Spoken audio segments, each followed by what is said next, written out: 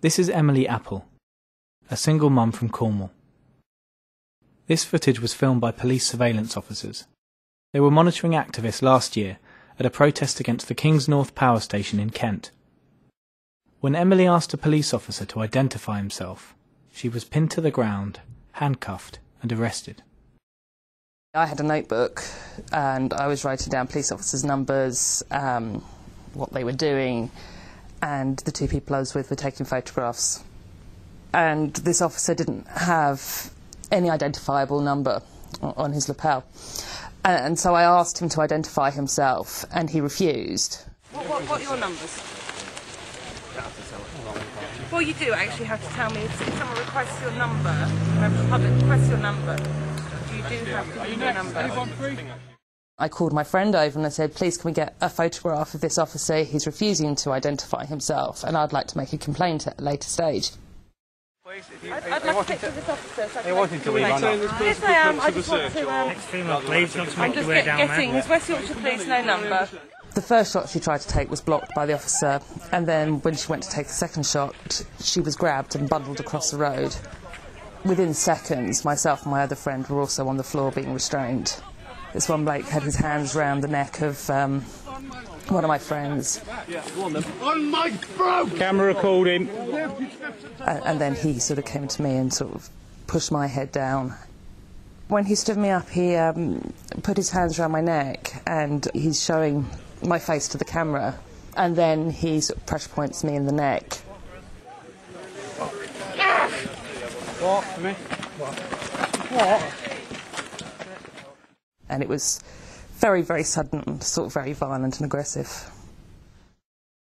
Emily's photographer, who was also arrested, was Val Swain, a mother of 3 from Cardiff. I was literally grabbed and dragged across the road. I was pushed down on the floor. They were, they were quite aggressive and I think quite caused me a fair bit of discomfort. Jesus Christ, you bastard, get off it! What? My fucking foot! I'm not on your foot. You are on my foot! Stop kicking at us. Can you come and photograph him stamping on my foot? Can you come and do that? The entire arrest is being videoed, as you can see. Arrest for what? Taking a photograph? Obstructing officers. Obstructing officers how? You have no right to grab people from inside the climate camp and drag them out here and do this. That is completely outside your remit. Emily and Val are members of FitWatch, a group opposed to police surveillance units, known as Forward Intelligence Teams. Our purpose of being there was to document what was going on. We take photographs of the Forward Intelligence Team, we watch the watchers, we turn the tables on them, and we take photographs of them as they take photographs of us. Now, we went to Kings North because we knew from previous experiences of climate camps that the police were very keen to document who went to them. As the surveillance footage shows, Emily and Val were immediately identified by police as being members of FitWatch. Anyone else waiting? The Blues Brothers are really about filming everybody else. Okay. Right.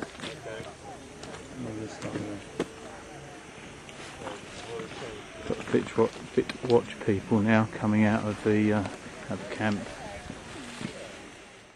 I think they knew who we were and they didn't want us monitoring them. They didn't want any accountability for what they were doing, and they just wanted to get us out of the way.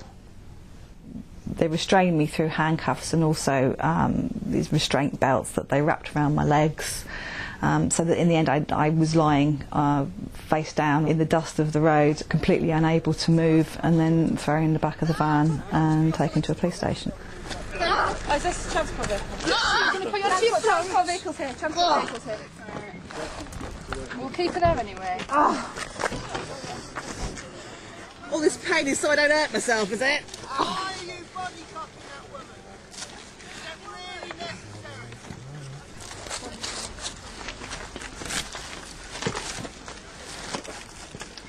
On 3. 1, 2, 3, left.